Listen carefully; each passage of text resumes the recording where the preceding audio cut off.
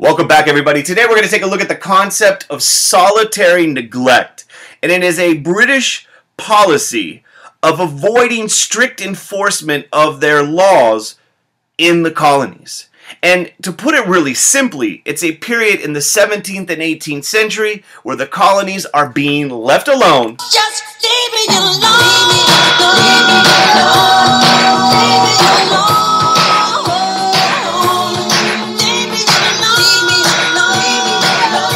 They're being left alone by England. And during this period of time, from 1607 to 1763, there's the magic date right there, 1763, when it all changes, they are going to grow very accustomed to a large measure of autonomy. And this is going to be a problem in 1763.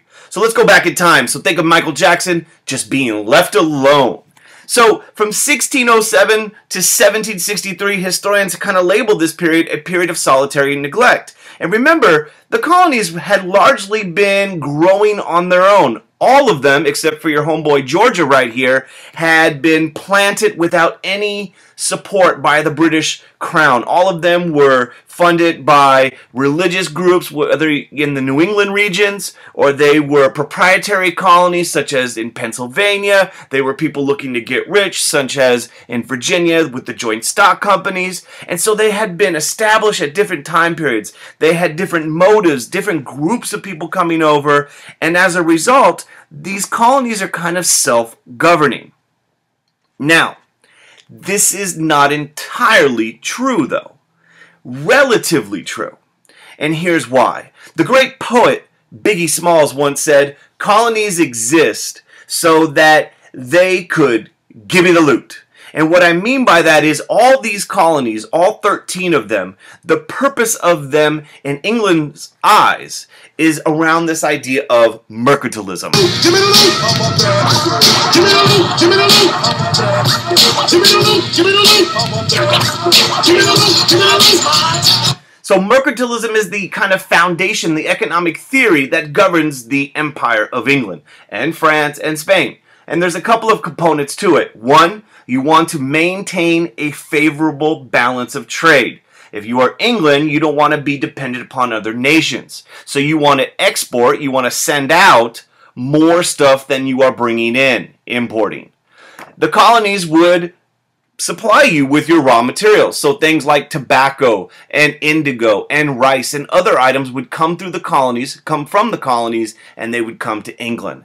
And of course, another aspect of mercantilism is the colonies, these babies over here, are going to be the market for your exports, your manufactured goods. Lastly, another key aspect of it is you want to increase your nation's gold and silver. And to put simply, the point is the benefits go to the mother country, England. Now, once again, they didn't cross their fingers and hope it all worked out. They had to establish laws such as the Wool Act. Wool Act, really simply, in 1699, Parliament passes it. And it's an early attempt to control colonial trade. Even though it's in this period of 1607 to 1763, they are trying to control trade at some moments such as this. The Wool Act basically says if you're a colony, you can't export wool outside of your colony. You had to sell it to British markets.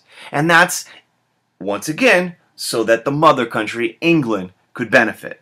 Another one, which is probably a little bit more important, is the Molasses Act of 1733. And if you look down in the West Indies or the Caribbean, you'll notice there's lots of different colonies here. France has some colonies, Spain has some colonies, England has Jamaica and Barbados and Bermuda and others. And what the Molasses Act said was, look, colonies, you can't trade with the French West Indies. You can't trade with these guys. No getting molasses from them. They were trading things like timber and food to the French West Indies because the French West Indies had the cheaper molasses. Under 1733 Molasses Act, no more. Basically, the British West Indian planters, these guys over in Jamaica and other places, say, no, we're going to put a tax on it. And therefore, it's going to make the British molasses cheaper. And you're going to have all sorts of smuggling and bribery and all sorts of ways the colonists are going to try to avoid this law, the Molasses Act. And its lack of enforcement is really foreshadowing the crisis that England's going to face in, don't forget that date, 1763. Now, one of the most important kind of examples of England trying to control the colonies, once again during this period of solitary neglect, relatively loosely, is the Navigation Acts. And the Navigation Acts was a series of laws. The first one's like in 1651. You don't need to memorize that date. And there's others passed. And it was England's attempt to control trade, and it did a couple of things. One, if you were shipping something, you had to use English ships. All trade had to ship in English ships. And not only did it have to go through English ships, it had to go into English ports and pay a tax before it can go on to another destination. Another aspect of the Navigation Acts was there were certain goods, such as tobacco, but also things like sugar, that had to be shipped to the mother country.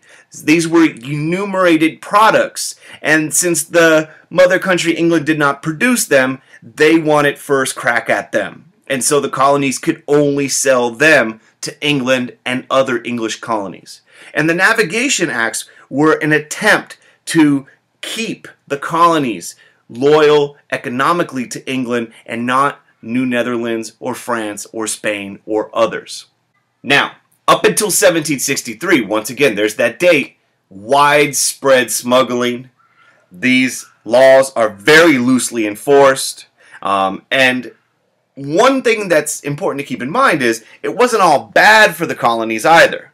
Up until 1763, it's not very strongly enforced, and they got the protection of the most powerful navy in the world, England. So they're getting some benefits from this relationship. It's not all one-sided. So they got the navy to back them up if need be. Now, there is attempts to try to kind of tighten the control. The Dominion of New England is established in 1686. We're going to talk about that in another lecture. And one of the big factors that kind of plays a role in this period of solitary neglect is the fact that England's busy. They're having their own internal issues, such as the Glorious Revolution, but they're also fighting wars. Ladies and gentlemen, let's get ready to rumble! And these wars are keeping them busy. And you don't need to memorize all these wars, but you got these three that start over in Europe, and then what do you know, they head over to the New World. And these wars are making it difficult for England to enforce their colonial policies. And as a result of this, one of the things you see happening is, as Ludacris said, the colonies begin to roll out. Because as England's busy, as there's this period of solitary neglect, and think about it like this. It's kind of like if your parents left town for the weekend, and suddenly now all those rules that you have, the Wool Act, the Molasses Act, the Navigation Act, Don't Drink the Liquor in the Liquor Cabinet Act, all of those rules suddenly now, they're still there, but you're probably less likely to listen because they're off somewhere without the ability to enforce those rules. And what I mean by roll out is, as this is happening from 1607 to 1763, the colonies are growing. Roll out, roll out, roll out. The colonies are growing and they're moving west. They're crossing the Appalachian Mountains that runs along the Atlantic seaboard, and their regional distinctness. You know, all these different colonies were very different than one another. You had the New England, the Middle colonies, the Chesapeake, the Southern colonies.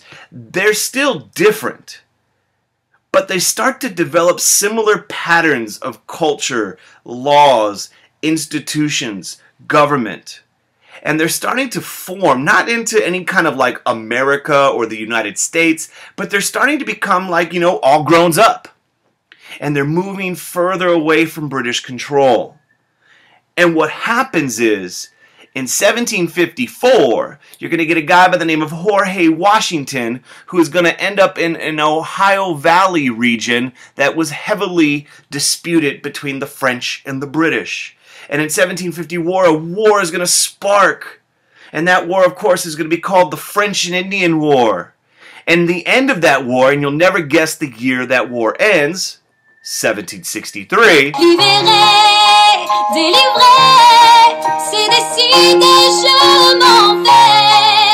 The French are going to get kicked out of North America. In fact, they're going to get kicked out of North America in 1763 with the Treaty of Paris. And what's going to happen is England's going to be broke. They're going to say, hey, we need to start getting our colonies in line. We need to start, checking these fools. And you're going to have a major conflict because the colonies were used to this policy of solitary neglect. It comes to a screeching halt in 1763, and you have the beginnings, the rumblings of the American Revolution. And as Michael Jackson once said, we went from leaving us alone to